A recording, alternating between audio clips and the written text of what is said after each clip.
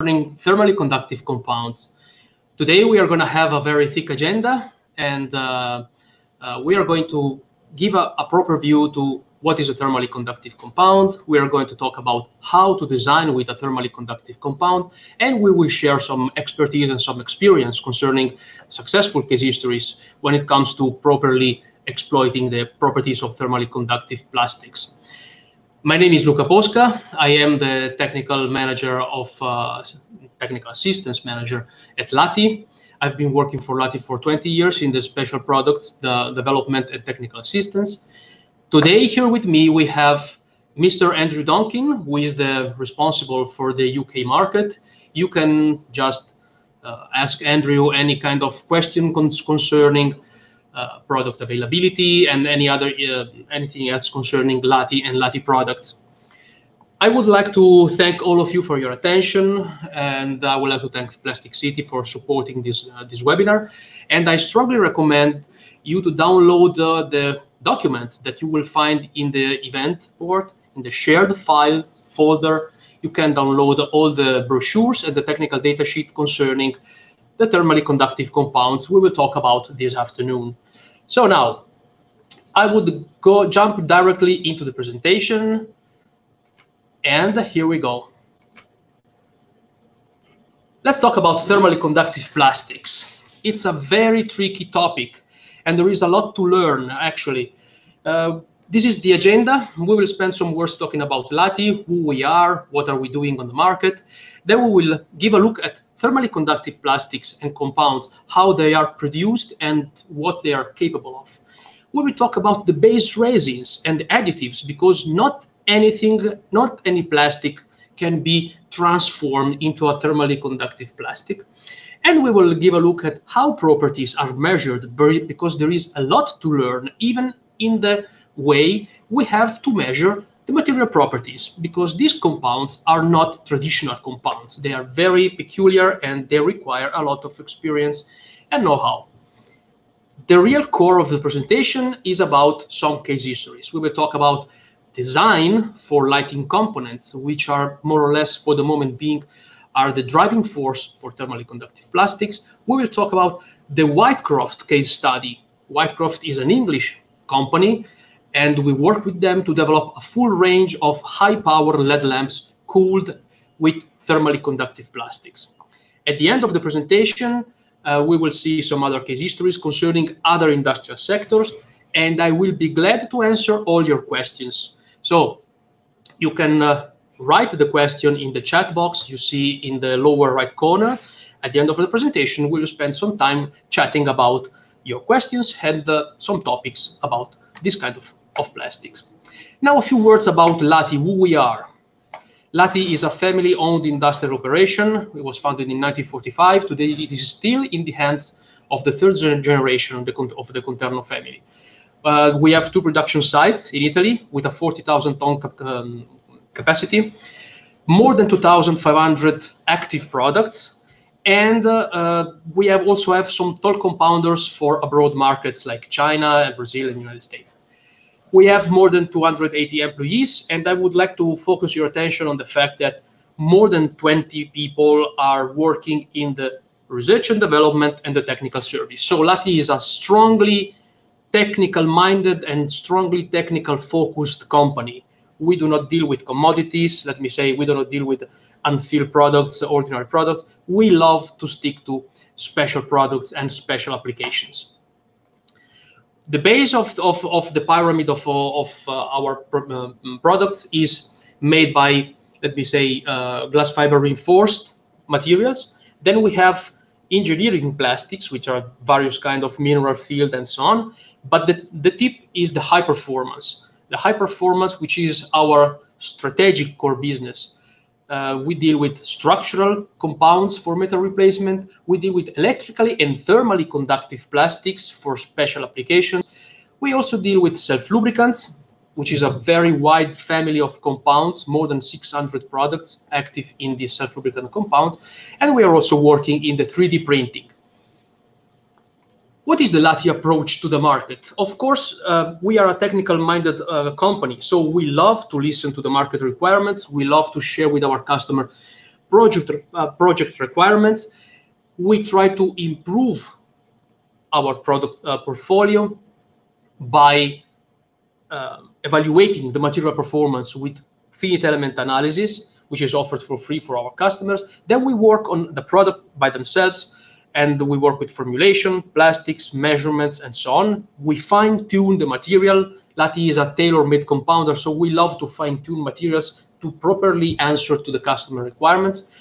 And of course, we work with the customer to start the production with proper molding assistance. So we have an all-around approach to the market. We are proactive and reactive, of course. We listen to the market and we propose to the market.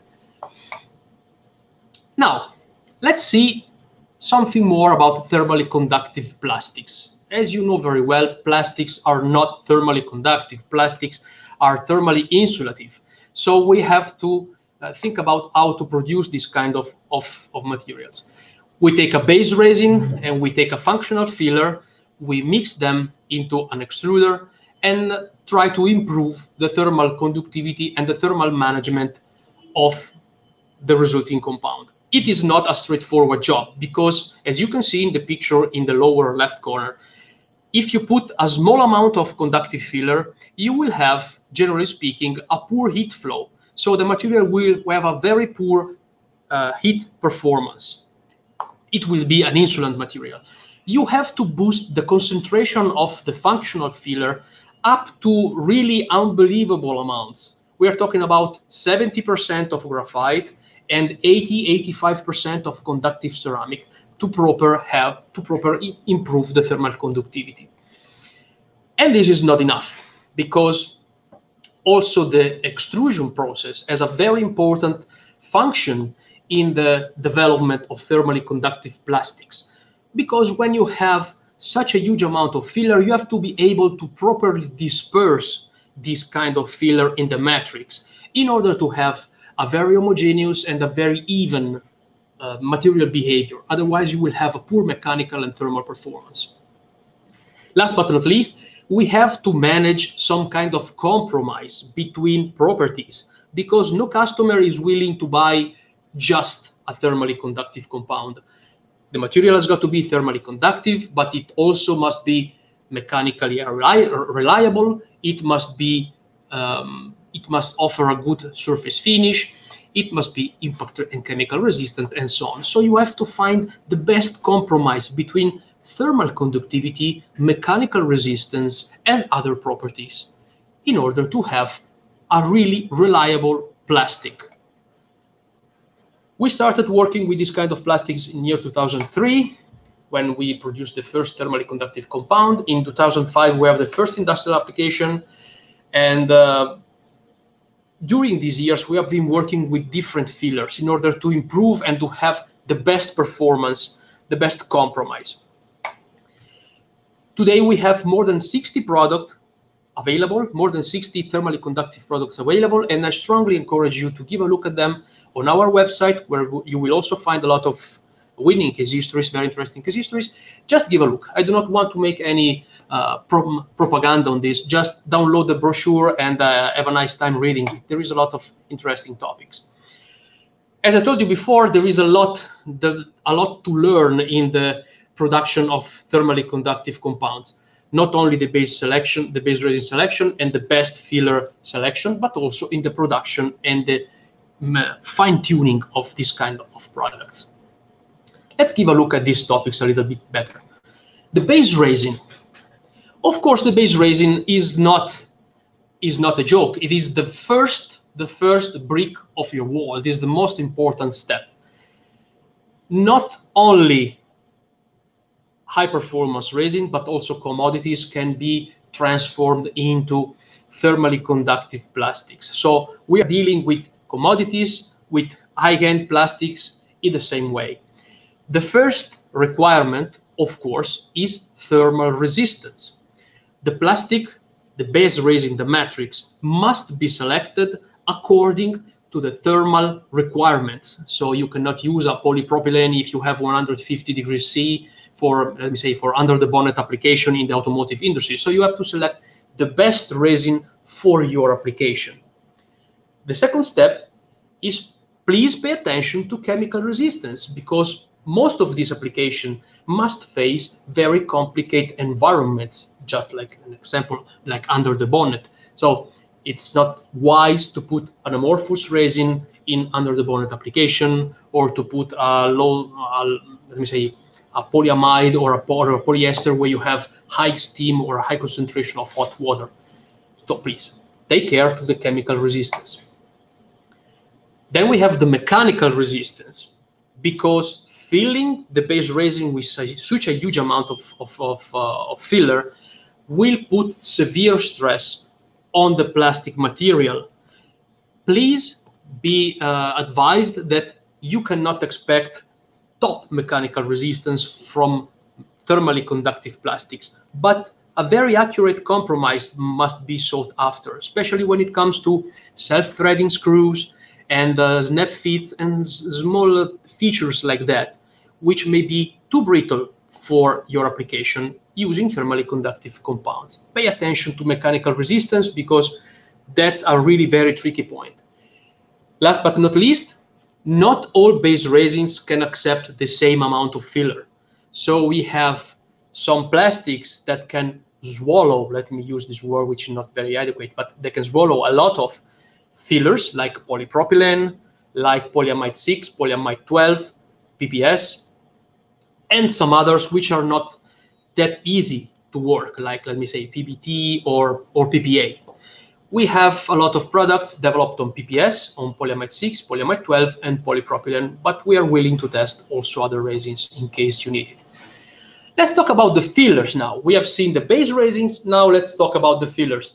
We have two kinds of fillers. For sure you already know this. Ceramics. Ceramics have a fair performance when it comes to thermal conductivity. They are electrically insulative, so they are very good for the electrical market in general, because if you produce a housing with a thermally conductive plastics featuring ceramics, you will no longer need any electrical insulation. Your housing will be already electrically insulative. They can be colored somehow, let me say, not bright shades, but they can be somehow colored.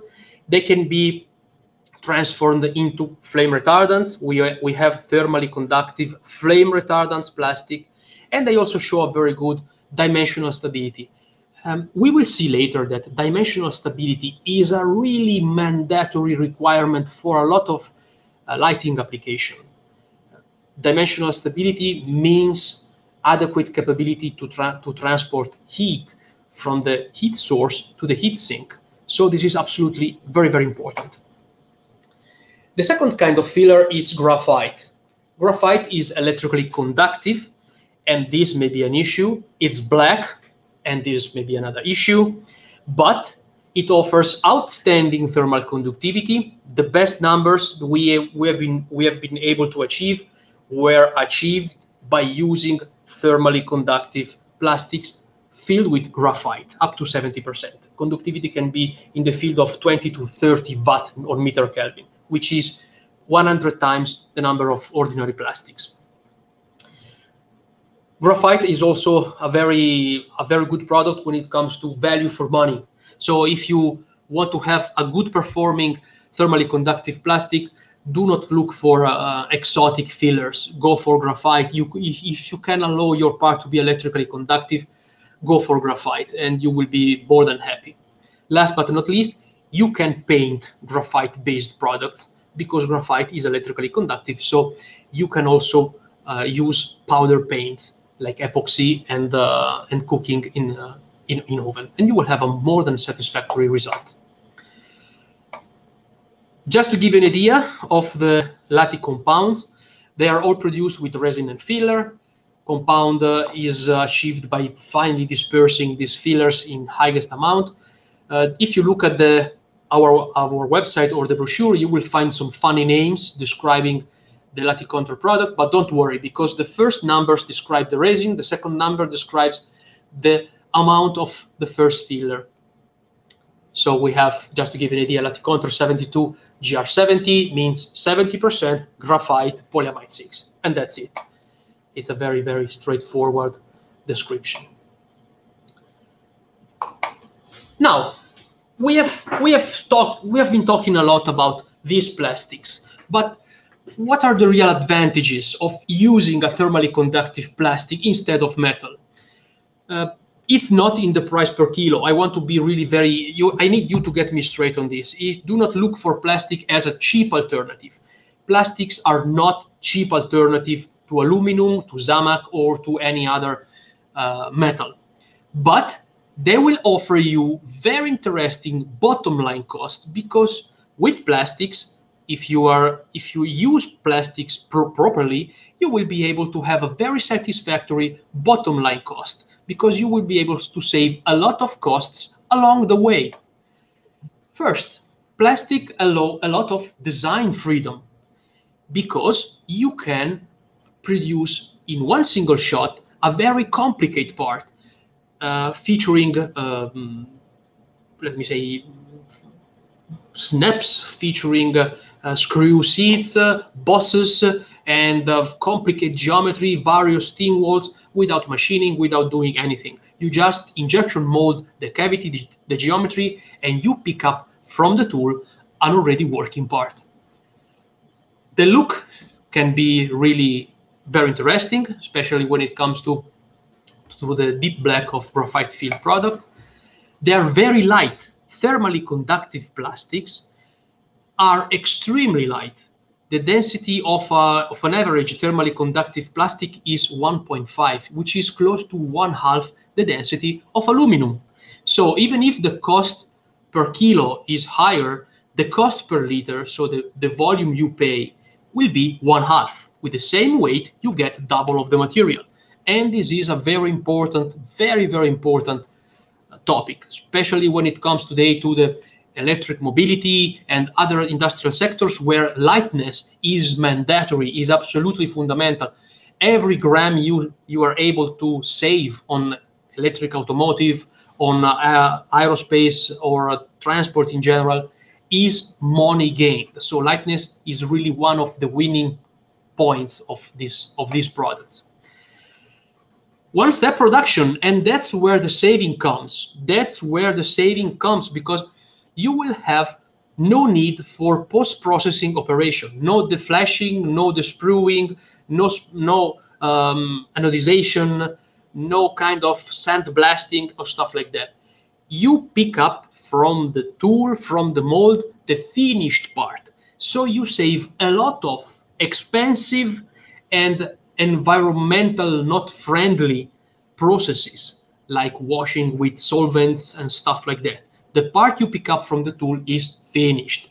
And that's the reason why the last point of this slide speaks about the green inspiration of thermally conductive plastics. They are lighter, they require a lot of energy, less than metals, for production and transformation, and they can be recycled forever. So this is really something extremely interesting, especially in the next years. We will be forced to design for recycling and design for repairing. These are the keywords: design for recycled, design for repairing. These will be the mantras of the next years when it comes to the electric industry, to appliances, to automotive, and so on. Products will be recyclable and designed for repairing.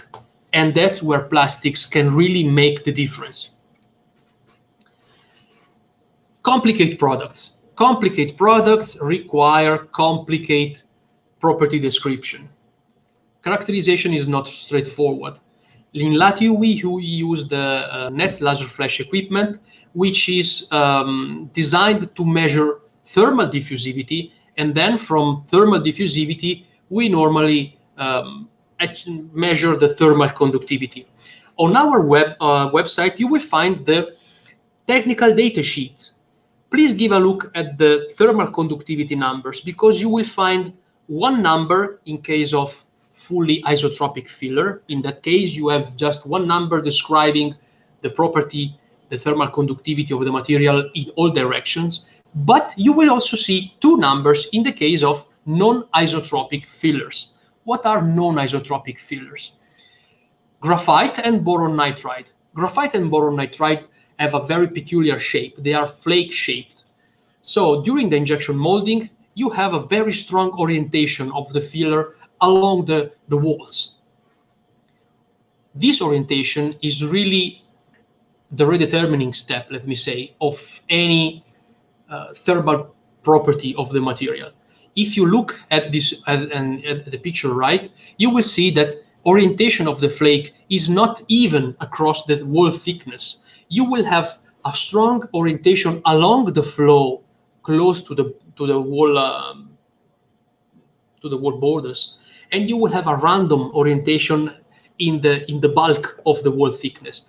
This kind of orientation is creating a lot of difference when it comes to thermal conductivity along the flow or in plane and across the flow through plane. If you measure thermal conductivity in plane, you will see that these numbers are much, much higher than through plane. And this is a big issue because this kind of peculiar behavior is really inhibiting a lot of development in thermal conductive application. That's also the reason why you will see two numbers in thermal conductive description in our technical data sheets: on plane, in plane, and through plane. Now, it is very complicated to have satisfactory results if you ignore this. We already made some presentations and some speeches in 2019, before the COVID mess, trying to explain how important, how relevant it is to properly use flake orientation tensor to design parts the best way. Now we are going to see how it works, because this tip is really making the difference between a successful application of thermally conductive plastics and a disappointing unsuccess if you ignore this. And we learned this the hard way. Okay, let's talk about design for lighting components. But this presentation, I want to repeat this, is not just on lighting. You can use this kind of tips and this kind of topics also in other industrial sectors. Now, this is a case history we studied a couple of years ago, but it's still very, very, let me say, interesting to study.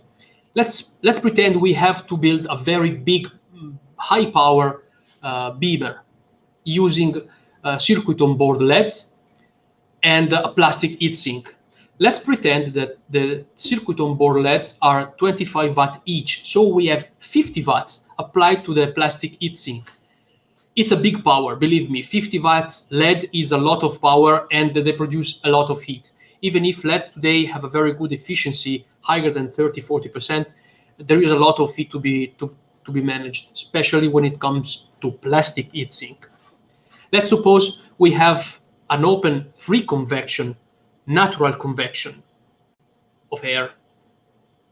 Please note that this does not apply to forced convection. If you need forced convection, so if you need a fan blowing on the heatsink, metal has a lot of chances to behave better than plastics. But there is a lot of applications which work with free convection. That means free air with no fans blowing air. This is a very chunky part because it is a 25 centimeters times 15 times 6. The average thickness is 4 millimeters. The selected material is polyamide 6, 50% graphite. How do we design this?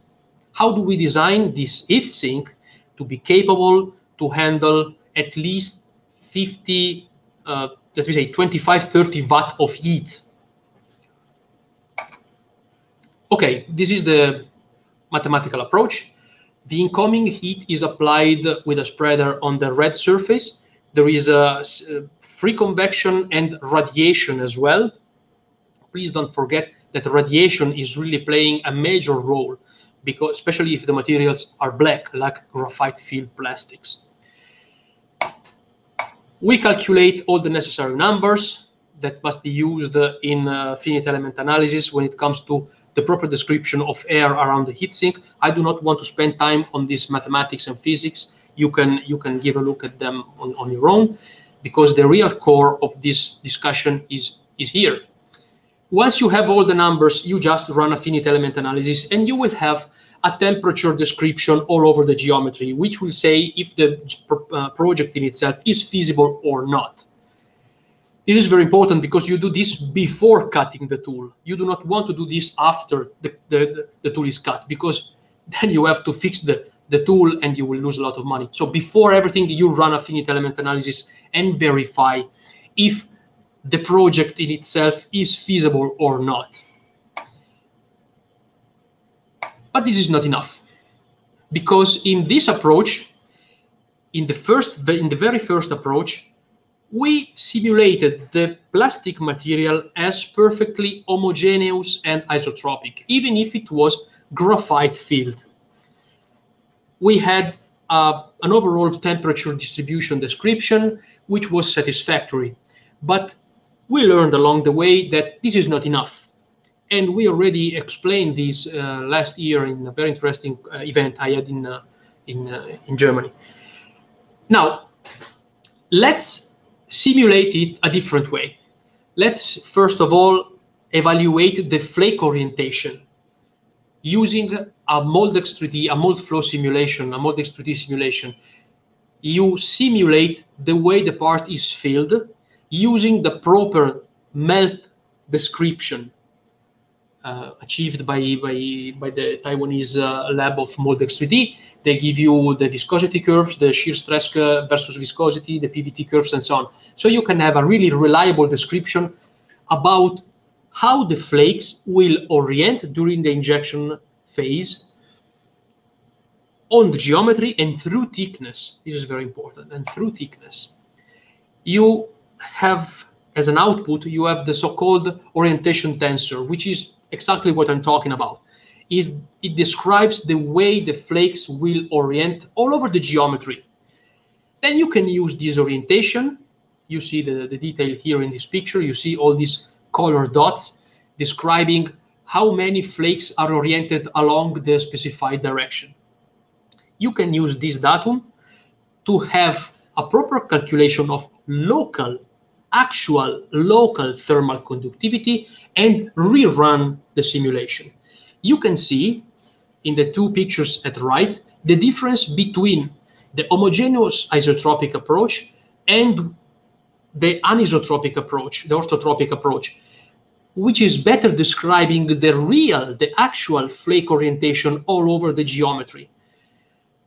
The results can be really upsetting, let me say. It can be really disappointing, because time to time you, in this very case, we thought we were close to the solution with the homogeneous isotropic, and it was not like that. But the improved method using actual local thermal conductivity provided a lot of help in developing this application. This is the real part, and these are other parts that we have been developing during these years, talking about lighting sector.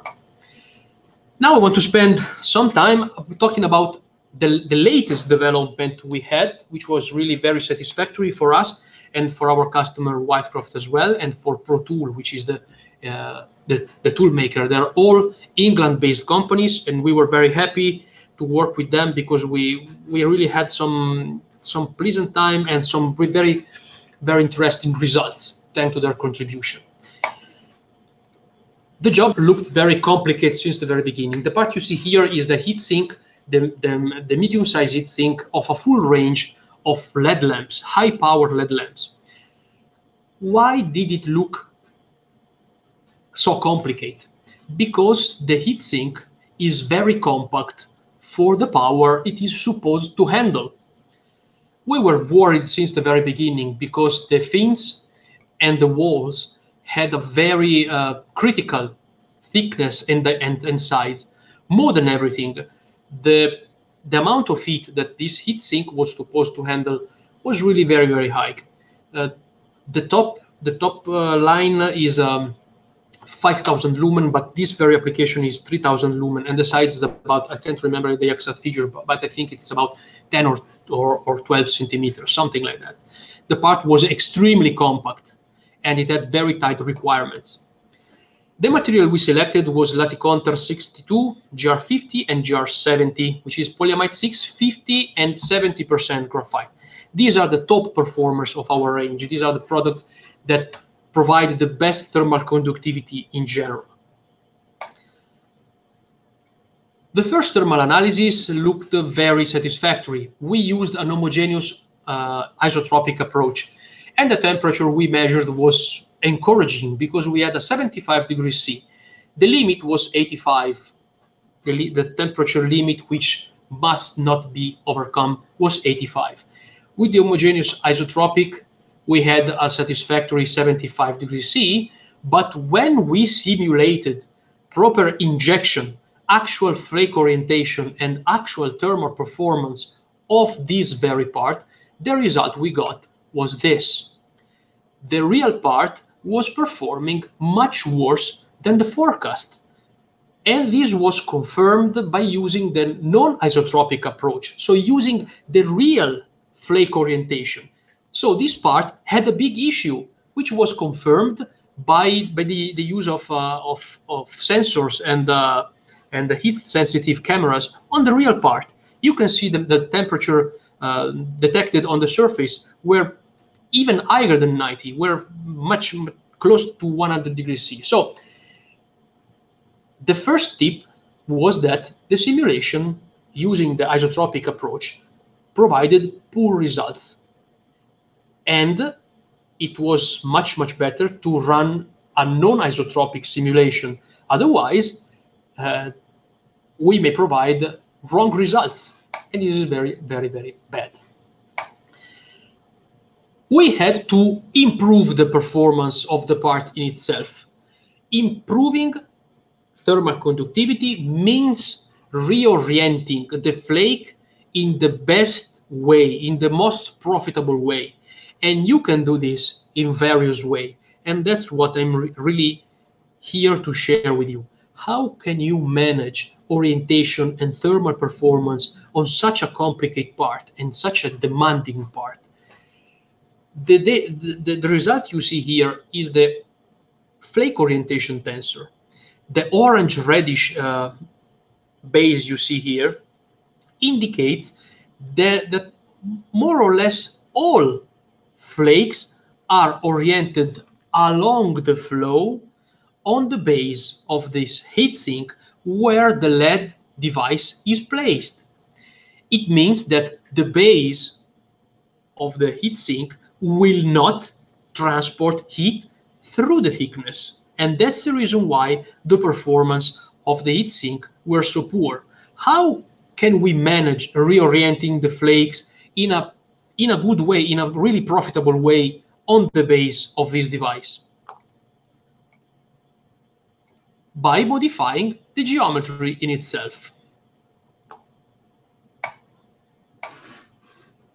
We increased the thickness of the base.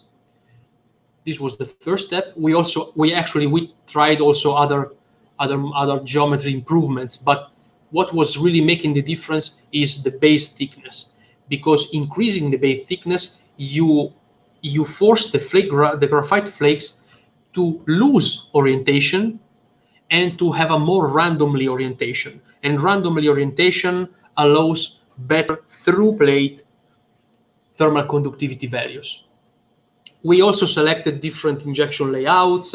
We modified the injection speed. We modified a lot of parameters because we had to provide a good reply to the customer.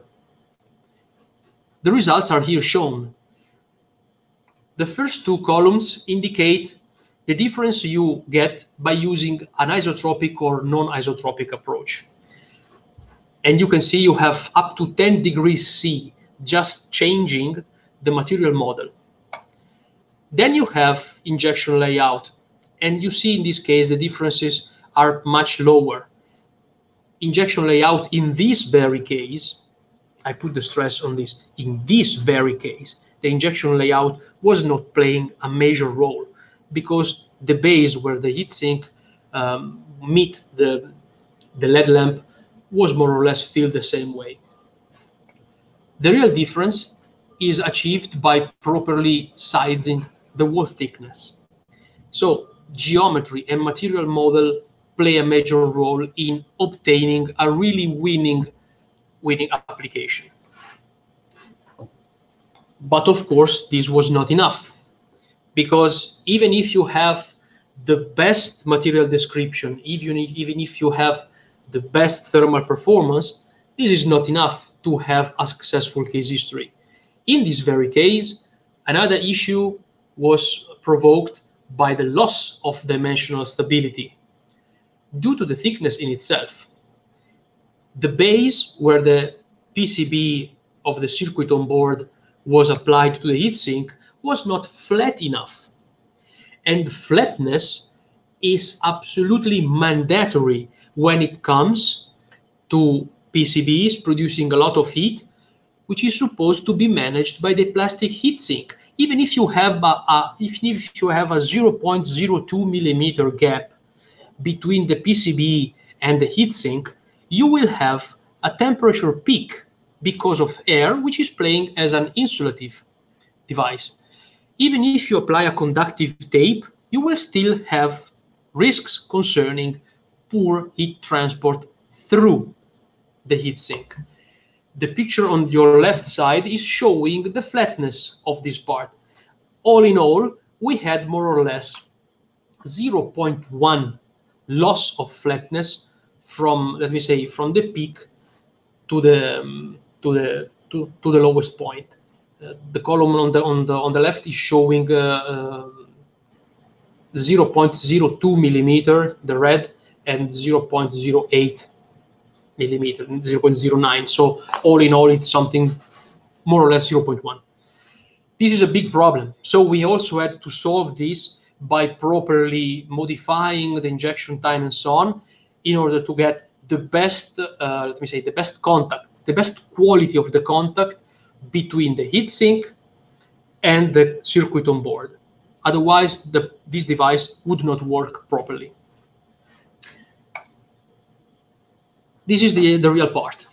And today I'm really very proud to share with you this application, because we have been working a lot in order to improve the performance of this part. You can visit the Whitecroft webpage and better investigate how the full range of these plastic beamers and very powerful lamps has been successfully managed by Whitecroft and Pro Tool. And this is just the beginning. I mean, why did Whitecroft select this material? Not just for the performance, because aluminum would be as good as well, even better for sure. But why? First of all, because performance, when it comes to natural convection, so when it comes to devices which are not undergoing the flow blown by a fan, the performance of plastics, of conductive plastics, is comparable to aluminum if the conductivity of plastics is above the threshold of 10 watt on meter Kelvin. If the conductivity is above this threshold, plastics and the metals will perform more or less the same. The weight. These devices are hanging from the ceiling. These parts are weighing 42% less than aluminum. Production cost, less 40%. Environmental impact, amazing. We're talking about 100% recyclable plastics. Energy saving, a lot, because the process temperature moves from 500 degrees C of aluminum down to 260 of melt plastic. The equipment costs are much lower because your tool has a much longer lifespan when it comes to plastic. These kind of plastics are designed not to create any kind of corrosion or abrasion on your tools. So your tools will be more than happy to transfer LATI contour compounds for years. You can see this tool's lifespan is plus 500% compared to aluminum. And there are no finishing operations. So you pick up from the molding machine your heatsink, your housing, finished. All you have to do is to assemble the PCB, the lens, and your lamp is finished. You have to do nothing more than this. This was lighting. But thermally conductive plastics are not just lighting. Let's give a look at other successful applications and case histories. Some other lighting applications, like this Artemide lamp called Ameluna that was designed for Mercedes, was produced using polyamide 6, 50% ceramics, V0, halogen-free flame retardant. Successful automotive application. Continental decided to produce this vacuum pump for the brake system using polyamide 6, 50% graphite and glass fibers in order to replace metals and introduce a much lighter solution. So medical application. When it comes to thermally conductive plastic, you can imagine how useful they can be to transport heat or low temperatures in the right spot all over the human body or in specific medical equipment. In this very application, the producer of high-end catheters, Enki, used a flexible polypropylene elastomer filled with 80% boron nitride to create a thermally conductive cannula. Electronics. I mean, all electronics are supposed to be smaller and smaller in the years to come. And they are also supposed to handle more and more power. Just think about electric automotive. Everybody now is chatting about electric automotive and the future of automotive.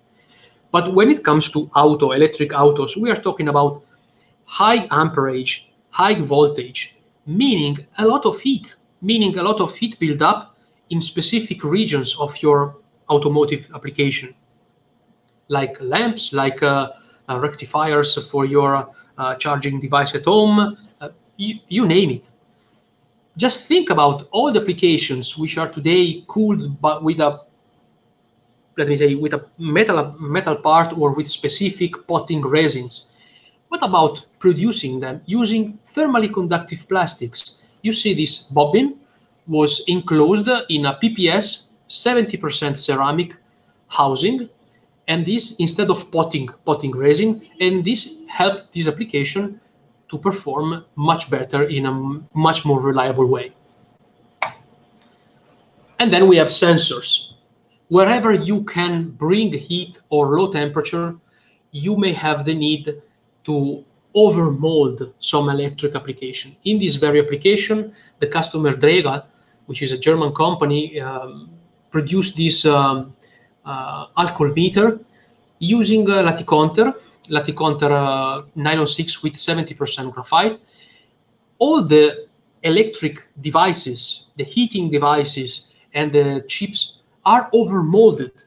So thermally conductive plastics can also be used to overmold electric equipment because they have very low viscosity, they do not require excessive pressure to fill the cavity, and all in all, they will provide a very satisfactory result, even when it comes to very small devices, overmolded electronic devices. Okay? Now, I really hope I was able to give you a decent webinar talking about thermally conductive plastics. I think there is a lot to talk about. I invite you to visit our website. And all I can say is that once you have downloaded the available brochures and documents in the shared files you can see on the event dashboard on the upper right corner, if you have any kind of doubts, you can drop me an email or Mr. Donkin. You can drop an email to Mr. Donkin. You can manage a meeting with Andrew. We will be more than happy to give you more details and to help you in developing your very applications using thermally conductive plastics. Now, the presentation is over. I think we can go back and see if we have any question. Okay. Okay, let me check the questions. We have 4 questions, actually. I will start with the last one, which is coming from Mike from the UK. Okay, Mike is asking about disadvantages of these plastics. Okay, I want to answer this question first. I have four, but I want to answer this question for, because these advantages of plastics, of this kind of plastics, can really be a pain in the back.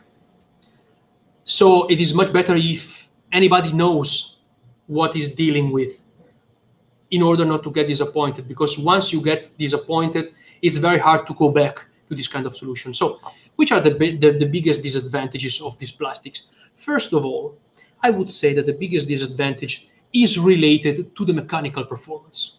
That's the reason why we have been working a lot in order to increase the impact resistance and, let me say, tensile performance of this kind of plastics as well. We have some graphite glass fiber filled plastics which behave very well. But all in all, do not expect a proper metal replacement applications when it comes to mechanical performance. Anyhow, we can somehow deal with the mechanical performance in order to have a more than decent performance of this kind of product, especially when it comes to self-threading screws, which are often used to assemble the PCBs or the lens or even various parts together. Today we have a very good performance when it comes to the self-threading screws behavior, and we can share with you some data. Okay, second question. Competition with traditional metals. Okay, I think we have already explained this. It is possible to compete with metals when it comes to some specific application. We cannot say that plastics will replace metals 100%.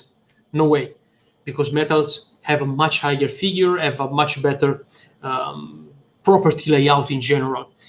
We can compete with metal on some specific applications, especially when you have to deal with natural convection.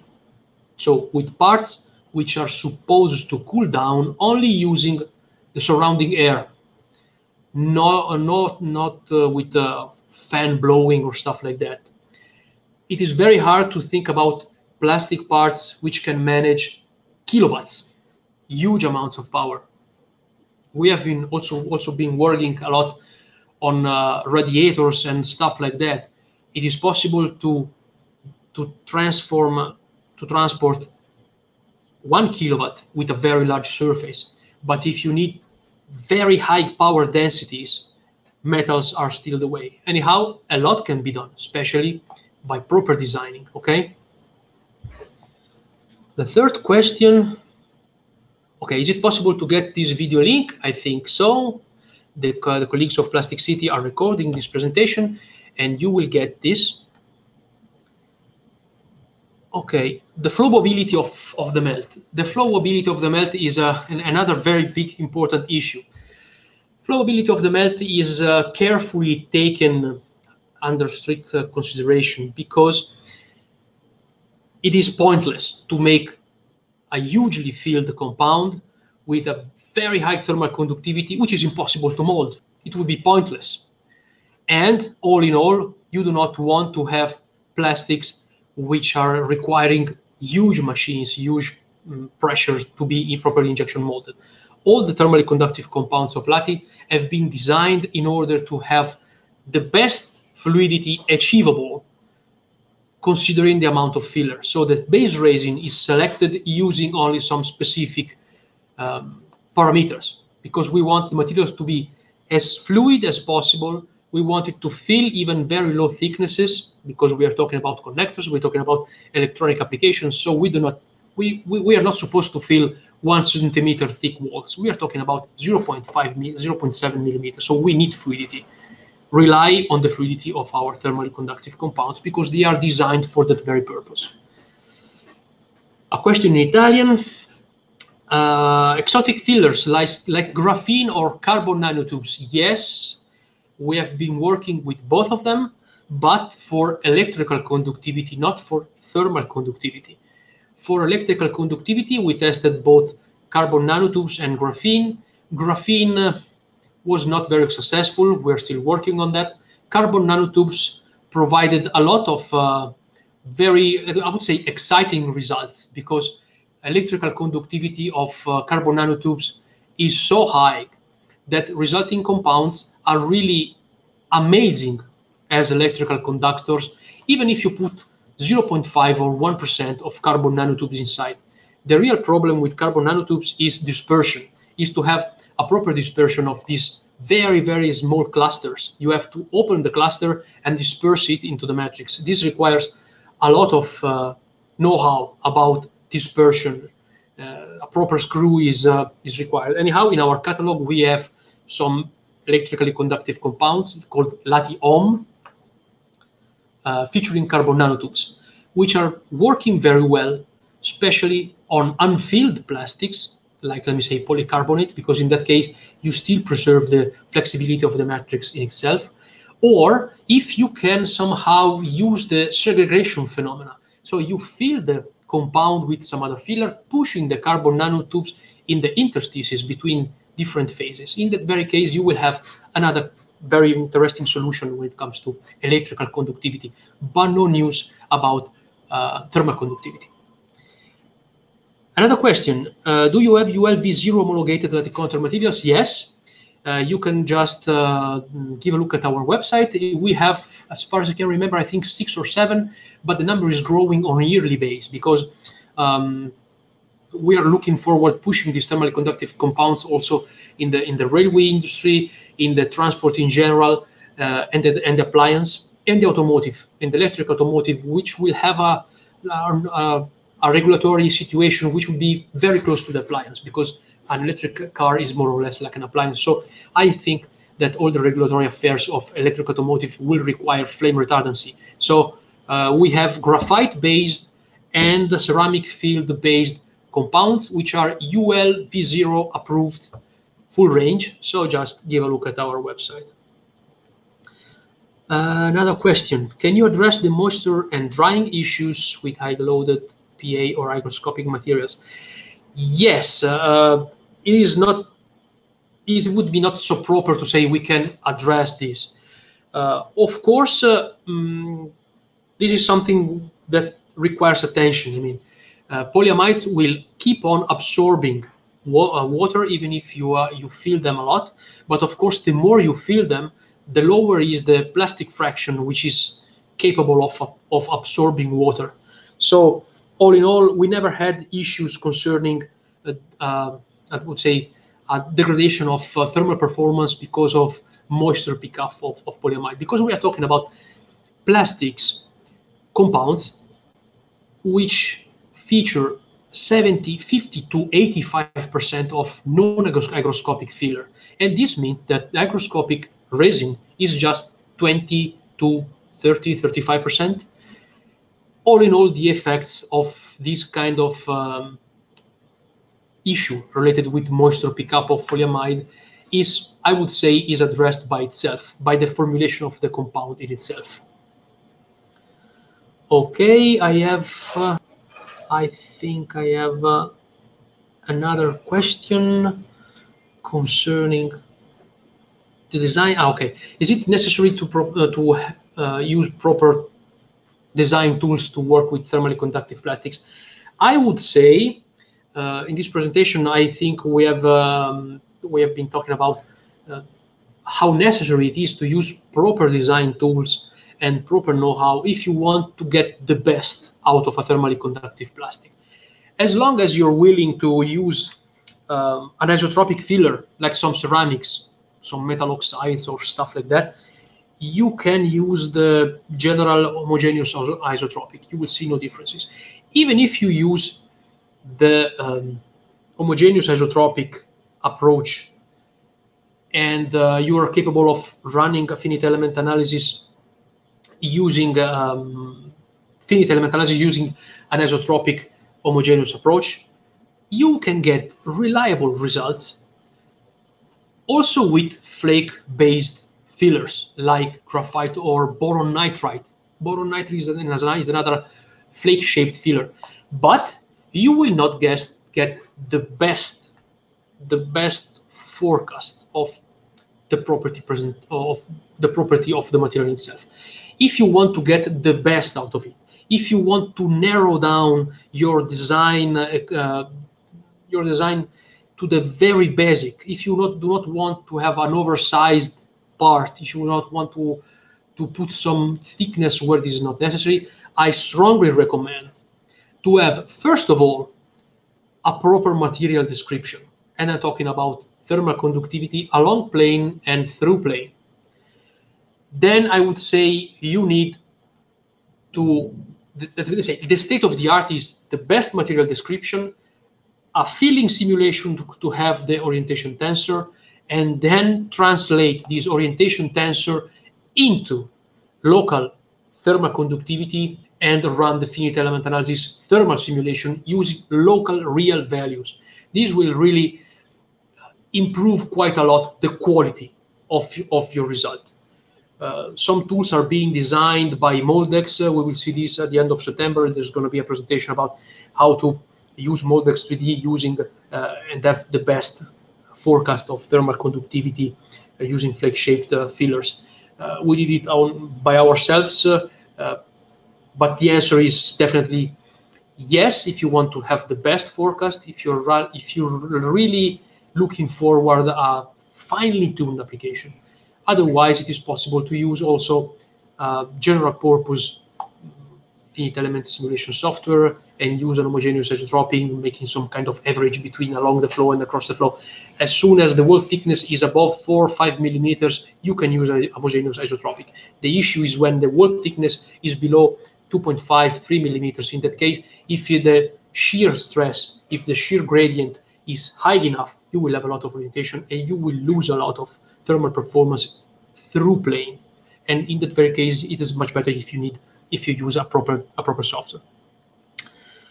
Can you offer your support for simulation and design to the customer for a new project? Of course we can. We have a fully equipped system here. We have 2 engineers working full-time on infinite element analysis and technical assistance in co-design. Our research and development can also help you in fine-tuning the materials, because not all materials work perfectly since the very beginnings. Time to time, it's necessary to tune the materials to improve a little bit fluidity or whatever. So research and development can do a lot on that. And but anyhow, yes, we can help you in selecting the best material for your application. We give a look at the geometry. We provide the first suggestions, and then if the customer is willing to move forward, we can help him with co-design and finite element analysis up to the production start.